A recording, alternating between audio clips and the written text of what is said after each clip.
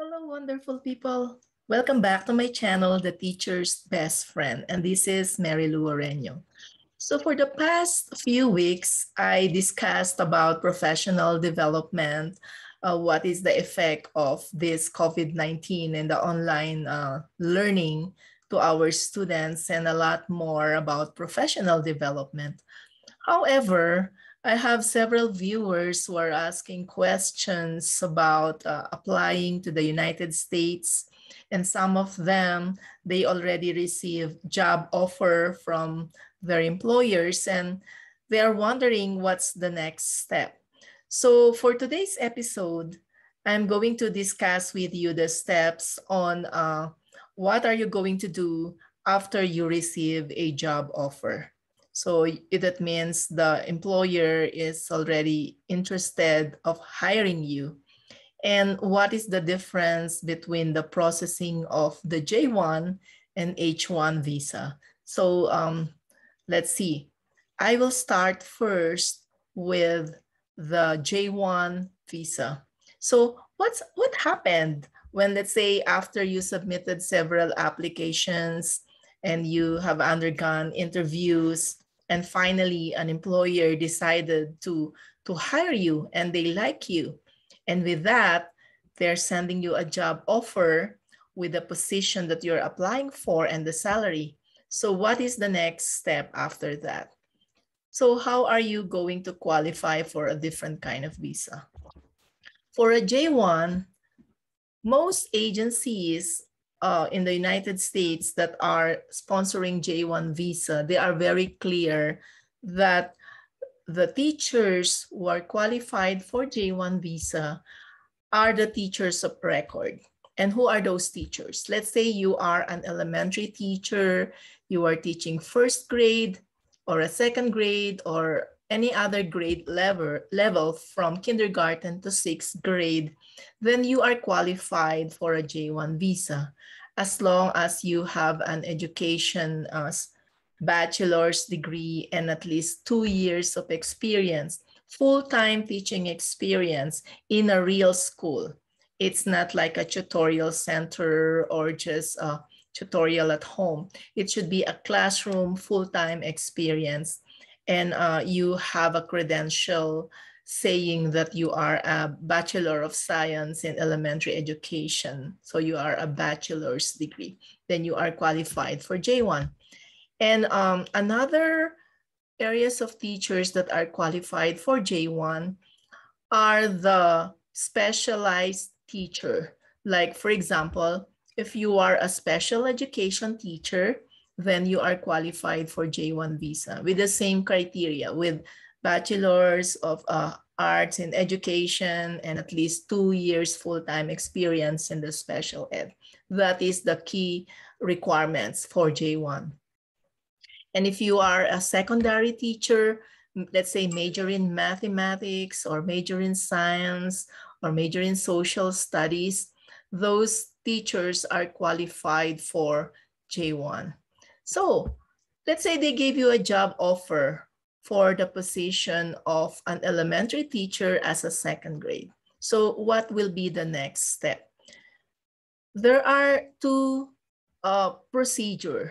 If the school has their sponsoring agency to process your J1, that is going to be very easy because they'll do everything.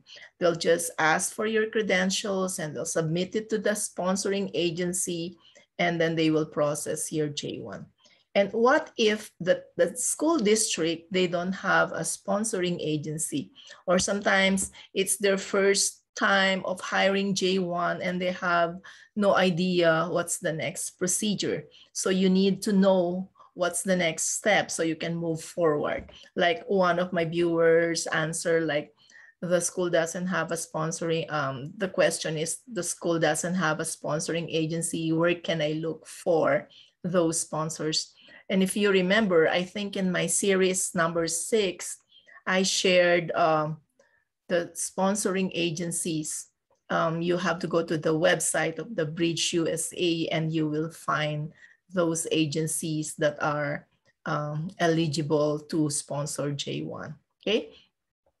So you need to email those agency if the school doesn't have an agency, and then tell them that you are hired, show them your job offer, and then they'll start the process. And you need to remember that each agency have different like price in terms of their fees. There are agencies that charge from like 1,500, and some agencies up to 3,000 or 3,300. It varies depending on the agency. And once they agree to sponsor your J1, there are documents that you need to sign.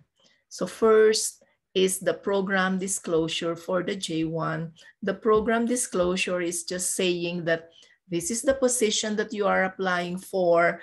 You are assigned a second grade teacher, and this is your supervisor, and this is the address of the school that you're going to work with, and this is the amount of salary that they're giving you, and these are the conditions. Let's say there are housing available in the district, or there are transportation available, things like that. So those documents are, those information are in the program disclosure.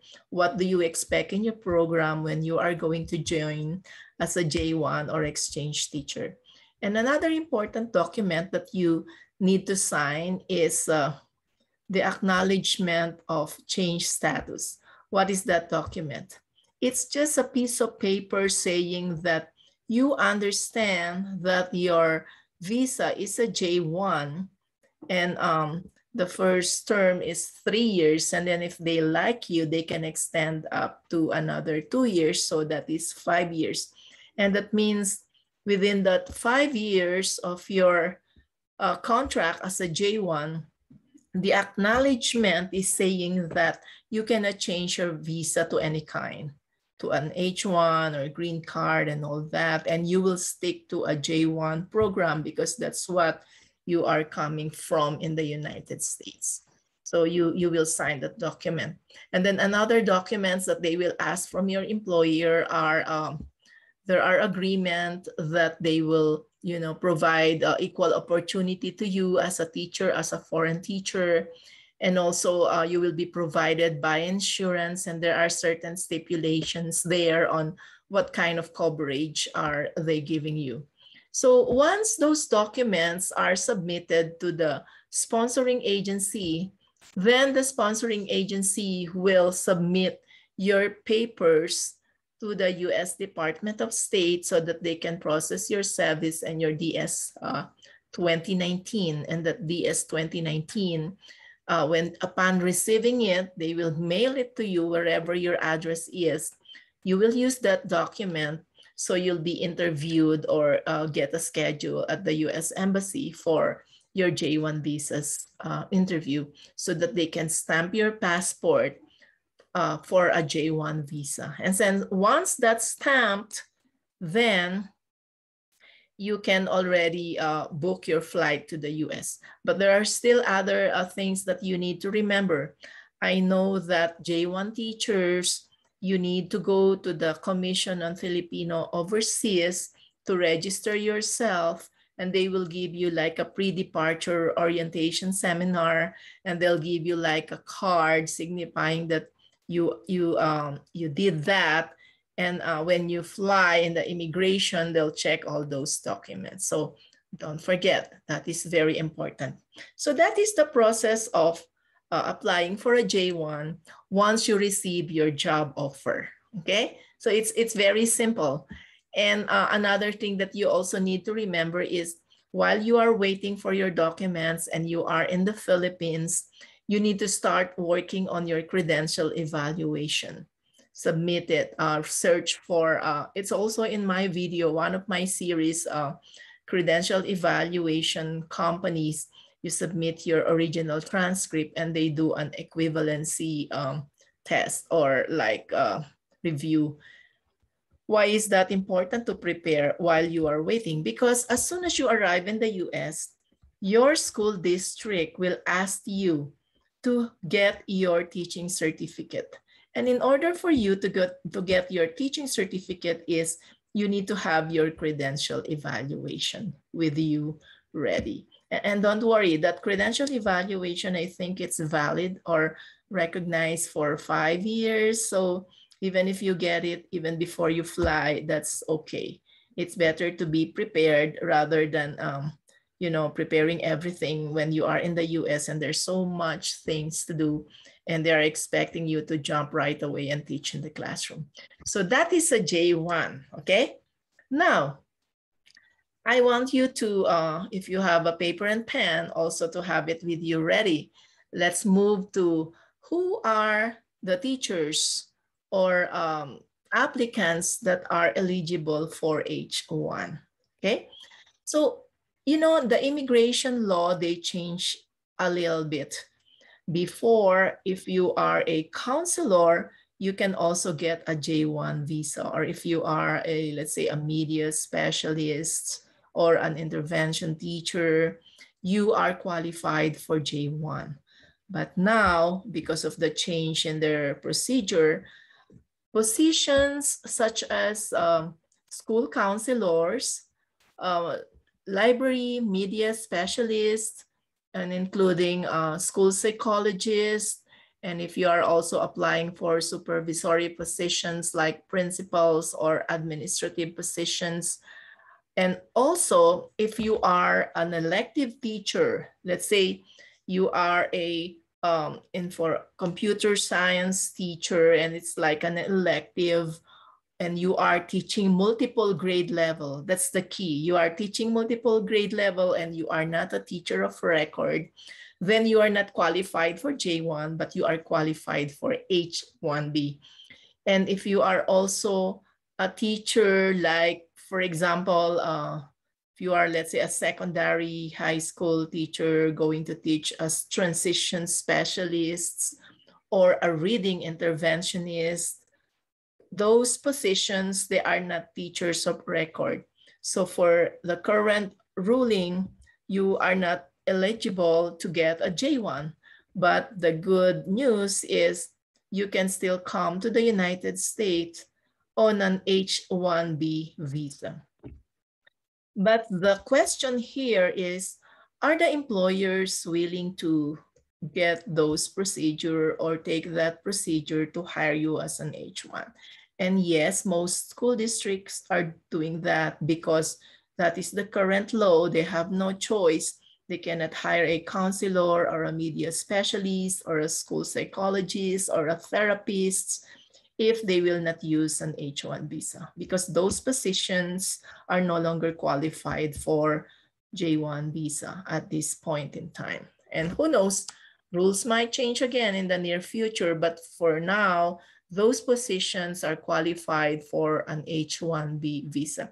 So what is the next step? Once you are hired also as, let's say you are a media specialist, you're a counselor, you are an elective teacher, what is the next step after they give you a job offer? So it's a little bit lengthy compared to J1, because J1, you just need to sign the documents coming from the agency and they'll process you right away. But for H1B, there are steps such as the immigration lawyer. You need to use an immigration lawyer. The schools, sometimes they have those. They have to file a labor certification for that position, certifying that those positions are highly skilled and they are posted and the school is not hiring locally, so they can import from other foreign countries. So that is a labor certification filed. And then after that, you will submit all your requirements, credentials, resume, transcripts, diploma, and all that. They need all of those. And also, in order for the immigration lawyer to proceed with the filing of your H1B, the important step is for you to file for teaching certificate in the United States.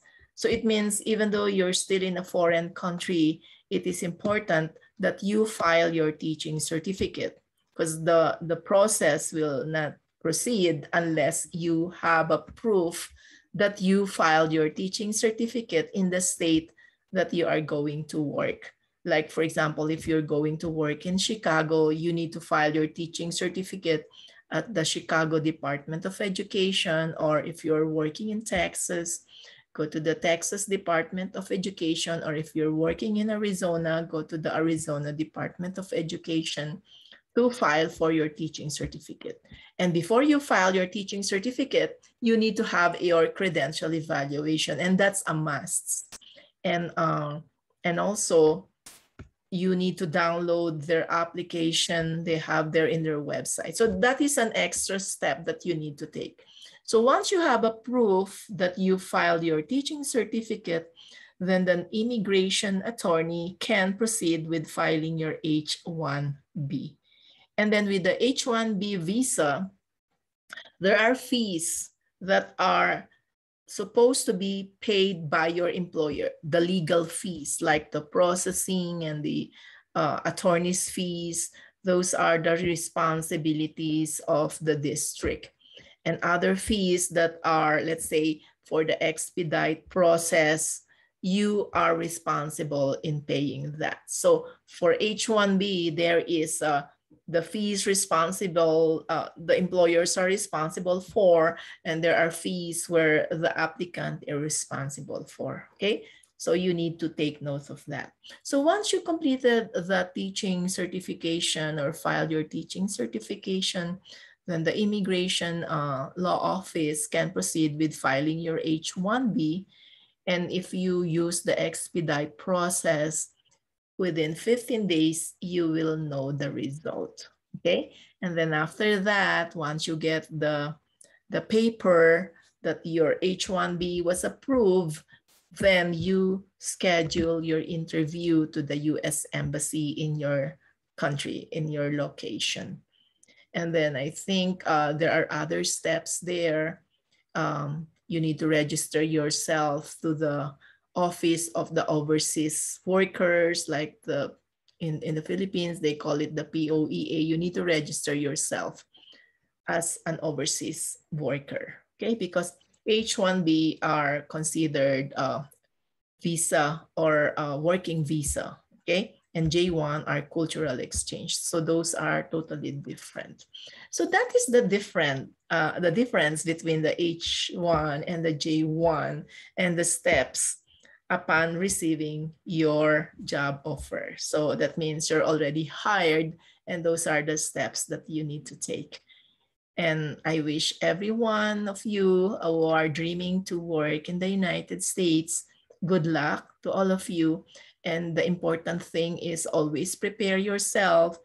You need to know that you are highly eligible or credentialed, you're highly qualified, you are prepared, okay? You cannot just dream without preparing yourself. It means like, if you know that that's your goal, you need to work for that goal, okay?